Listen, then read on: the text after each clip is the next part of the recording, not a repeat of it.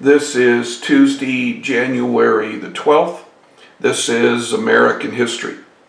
Well, during the time of Cleveland, more and more Americans are starting to join unions.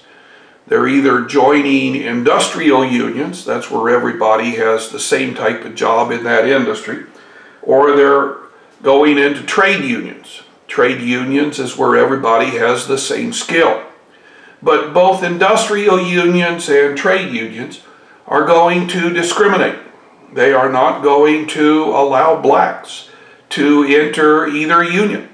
They are not going to allow immigrants, recently arrived immigrants, to join either union. To combat discrimination, the National Association for the Advancement of Colored People, NAACP for short, is going to be created in the late 19th century. The NAACP is going to work through the courts to gain rights for black workers. We had said in the Gilded Age that there were problems in the cities. Now, we might as well write a note to ourselves that government is not going to solve the problem. The Republicans and Democrats both believed it was not their problem to solve the problems of the city. Now, to solve the problems, we are going to look first to private organizations. One is the Salvation Army. The Salvation Army began in Great Britain about the time of the American Civil War, but quickly it spread to the United States. Now, the Salvation Army is going to help the poor, going to help the destitute from a Christian point of view. If you go to the Salvation Army, they have Christian services, they have amenities, you can get a meal, you can spend the night, but most of all, they are there to help out the poor and the destitute. Settlement houses. A settlement house is a private home that is owned by a fairly well-to-do person who then is going to provide services that the poor people cannot afford. One was Jane Addams in Chicago, and she started Hull House. Now, Hull House had places where mothers could get their babies to be washed and to be looked at by doctors. Hull House is going to have a place where children could spend the afternoon when they got done with school. Hull House is going to help out those who need help with reading, writing, arithmetic. Here is a short video on Hull House. Now, the YMCA and the YWC, Young Men and Young Women's Christian Association, these were places that were aimed at those young people, those who were in their teens and early 20s. They would sponsor classes on how to speak English. They would have rooms that you could rent if you wanted to spend some time in the city and you had no place to stay. On the farms, we have the Grange. Now, the Grange is the brainchild of Oliver Carey, excuse me, Oliver Kelly from Iowa. Now, the Grange is designated to be a social place. At the Grange, you can go and you can play cards, you can play checkers. It is a place that will hold dances. It is a place that will have horseshoe pitching contests. It is a place where farmers can hang out. Now, the Grange was very popular in the Midwest, and the Grange was very popular in the South. But anytime you get a bunch of farmers together, they're going to talk about politics. And they're going to talk about the common enemy of most farmers, which is the railroads. Now, once the Grange people began to talk about what they would do if they could get elected, or who they should elect, or who they should nominate, now when we get into politics, the organization begins to change its name to Alliance.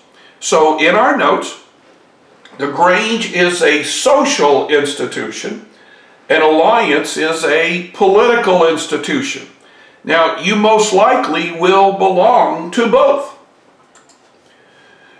In the South, we are going to see the destruction of cotton plants. Now, so much of the South had invested money in the cotton plant, and several years after the Civil War, a beetle called a boll weevil is going to infest the cotton crops. It's going to eat the flour of the cotton crop, and without the flour, you are not going to get any cotton balls. Now, various public universities are now going to look at other crops Southern farmers can grow besides cotton. Congress is going to appropriate money for the buildings of schools dedicated to what are we going to grow in the South. These are generally referred to as agriculture and military schools. Now, there were quite a few. Texas A&M, the A&M still stands for agriculture and military, is probably one of the biggest. But Louisiana had one, Mississippi, Alabama, Georgia, Florida, all of them had agriculture and military schools. In most cases, they dropped the A&M and went to simply the name of the state and then the word state. But Congress did not fund black universities at the same rate. And it is in the Gilded Age that many are asking themselves, what is the role of blacks in American culture? Are they first-class citizens? Are they second-class citizens? What are they supposed to do for society? Now, blacks made up the largest minority group in the United States. They made up 10%. But in most states, they were considered second-class citizens. Well, what exactly are blacks going to do about this? Enter Booker T. Washington. Now, Booker T. Washington was a man who was born a slave and is going to be educated by benevolent whites and by educating himself. Booker T. Washington is going to propose that blacks develop a trade, a skill, and that this skill will make them indispensable to the white community. The white community will have to give them their due because the blacks have a trade. Now, Washington is going to ignore the call for blacks to get the right to vote.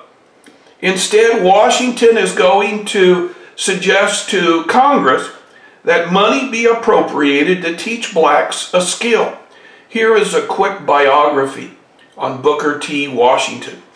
With this in mind, many benevolent whites are going to start universities in the South dedicated for the teaching of skills to young black men.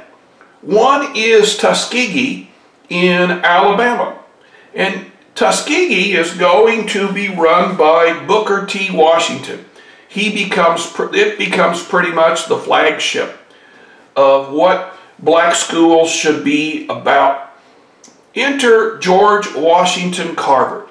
George Washington Carver was born a slave in Diamond, Missouri.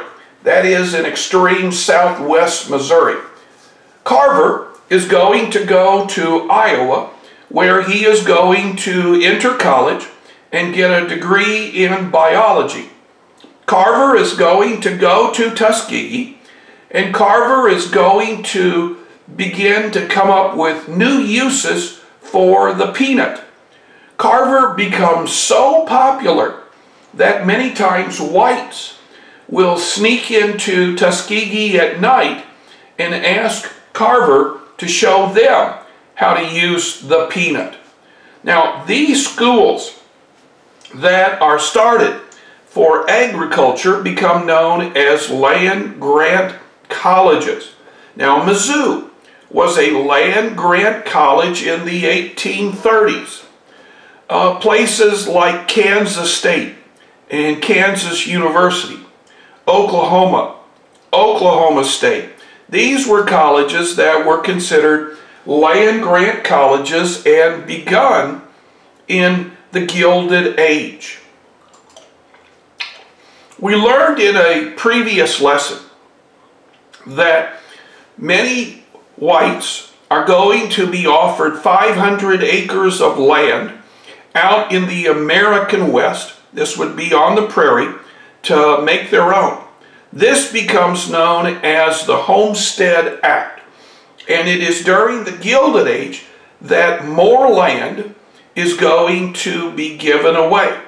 These farmers who are coming into the Great Plains are now going to come into conflict with ranchers.